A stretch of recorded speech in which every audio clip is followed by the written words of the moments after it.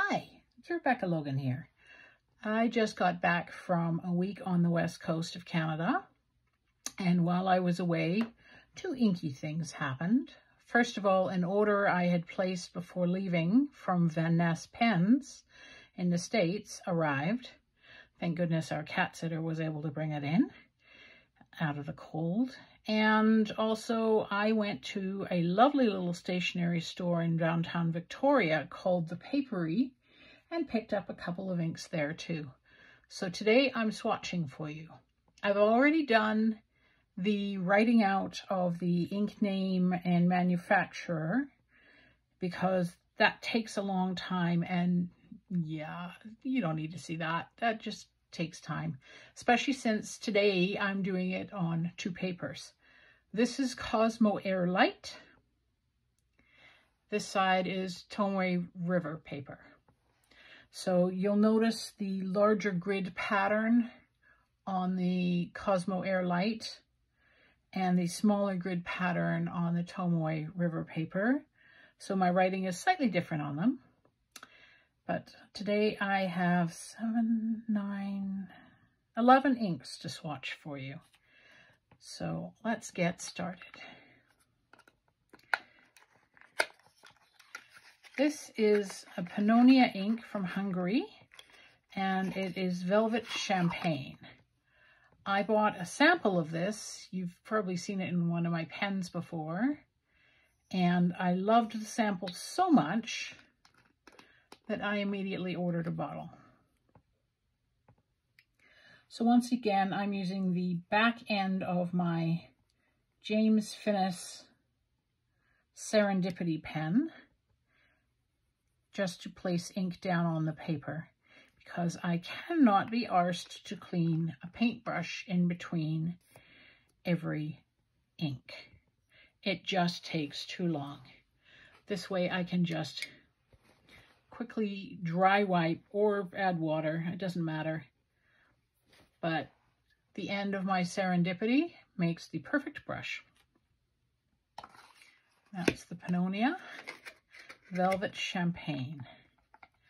Next we have an Inkebara ink. I've got a few new to me companies today. Inkebara is new to me. And this is number 425 Coral.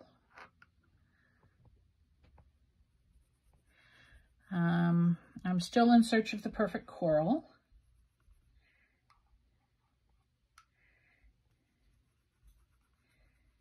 Because coral inks please me. And I still haven't found the perfect one. So, working on it.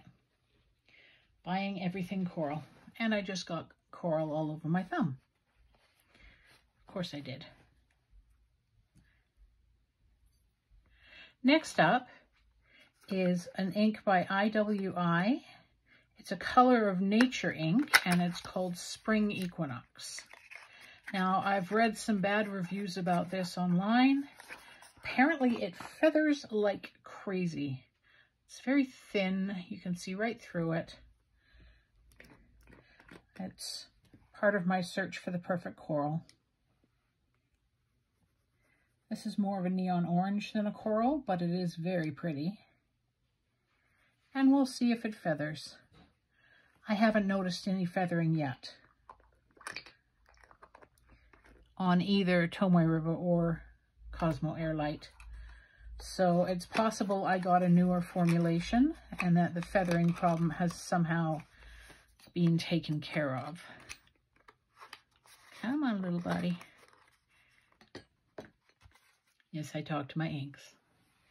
I talk to everything. I have a dog. Once you have a dog or cat, you end up talking to everything that doesn't talk back. It's just fun. Another new to me ink company, Wearingeul. And this is the one I was most highly anticipating. This is called Potato of Spring. So that delights me to no end. It's a potato ink. It's potato. That is a Stephen Colbert reference. Got a bubble. 'Tis potato. Potato of spring.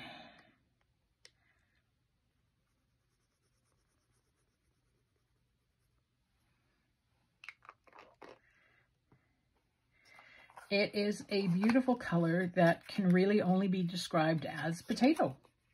It looks like potato skin, which again makes me happy.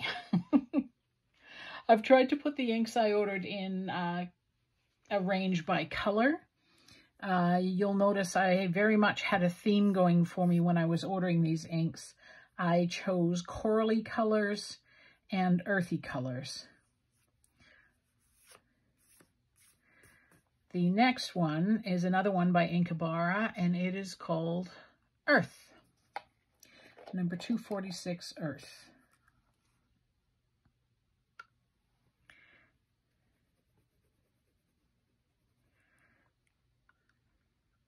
Come out of here, cat hair. There you are. Even when they're not around, they have an influence. Neither of the cats are upstairs with me. They're downstairs with my husband, soaking up his love because we were away for a week and they missed us. The dog showed that she missed us. The cats are more subtle about it, but they're being quite clingy to my husband. Next up is by Colorverse. It's from their Kingdom series. It's the first I've got in their Kingdom series, and it's called Tapyong Seongdae. I'm sure I am butchering that pronunciation, and I am very sorry. But that's about as good as I go.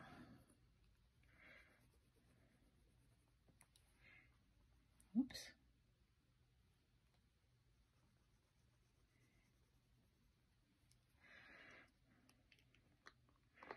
Tapyong Seongdae. Yeah, good enough. It is a beautiful soft golden green with very nice shading. Above it, Earth by Inkebara is an interesting color. It's an earthy color, but it has notes of golden green in it. So quite interesting. You'll notice the inks are taking longer to dry on the Cosmo Airlight paper than on the Tomoe River. Tomoe River has a reputation for taking a long time to dry, but Cosmo Airlight takes longer in my experience. So next up, another Inkebara ink, number 141, brown gray.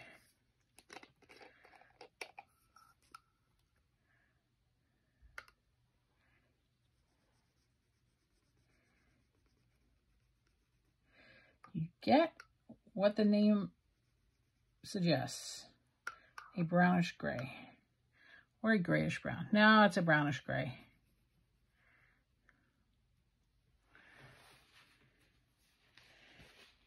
Nothing fancy, no sparkles or anything like that, just a brownish gray. Very nice. I love taupe. Okay, the next four inks are sparkle inks or shimmer inks, whatever you want to call them. The first two are by Vinta. I have to use my special tool to open them.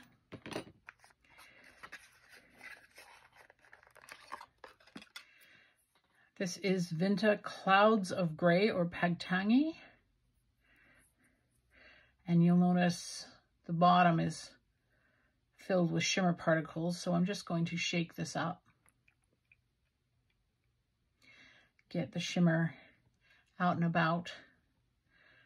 I think you can see the shimmer there. It's a simple gray ink with gold shimmer particles.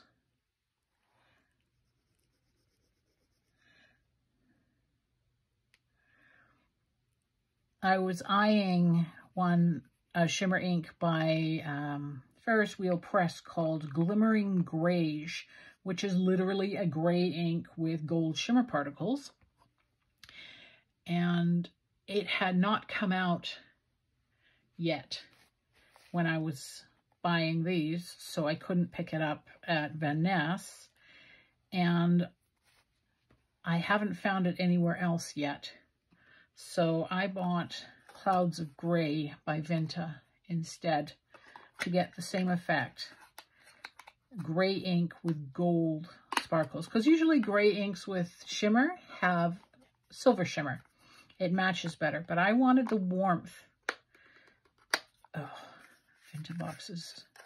You are the bane of my existence. No, actually that's not true. That's our brown boxes. Next up, another Vinta ink.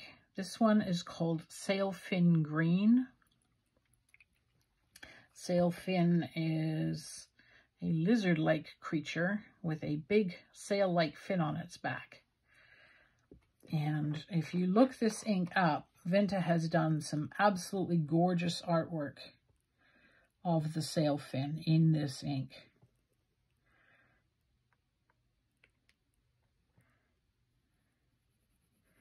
Here we go.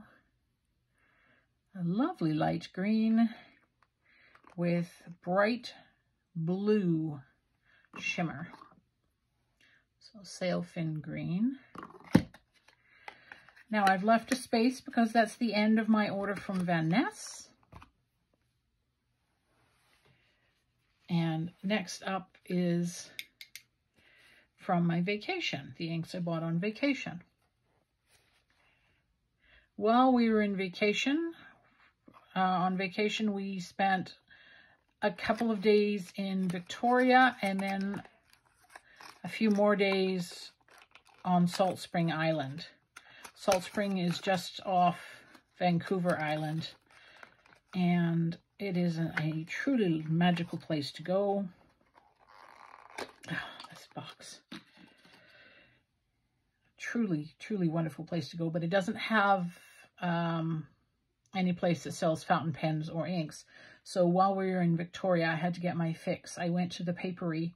They had a reasonably good selection of fountain pens, including the most affordable Visconti Homo Sapiens I'd ever seen. But I've heard such mixed things about their nibs that I did not buy it. Did not risk it.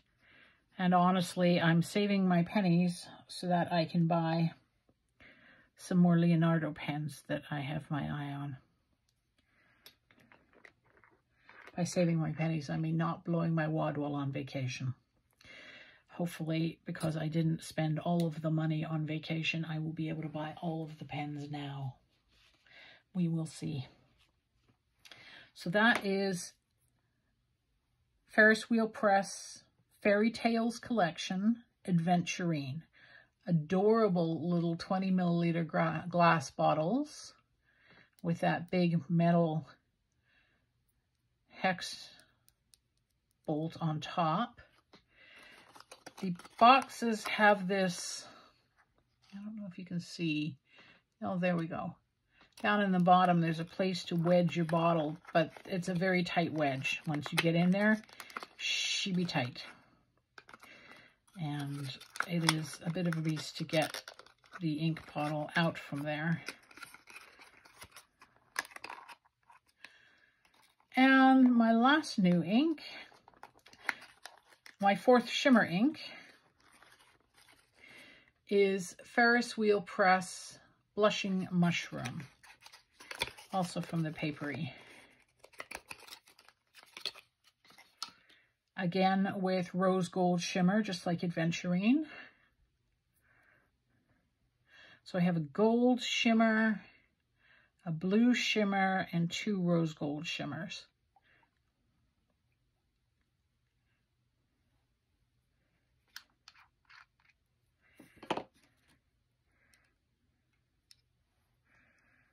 I didn't hold on to any ink.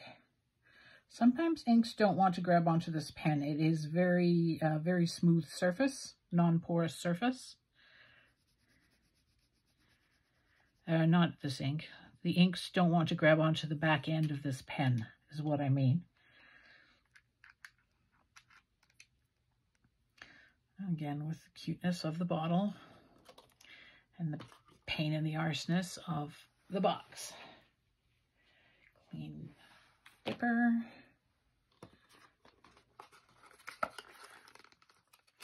This one's cut just a tiny bit bigger and the bottle fits in nicer. And we'll go with the flaps, and there we go, blushing mushroom. So we're still drying here, but you can really see the shimmer going on in the Vinta inks. It is in your face. The shimmer is almost glaring. In the Ferris Wheel Press inks, it's more subtle. That's on Tomoe. Let's look at it on Cosmo Airlight. Again,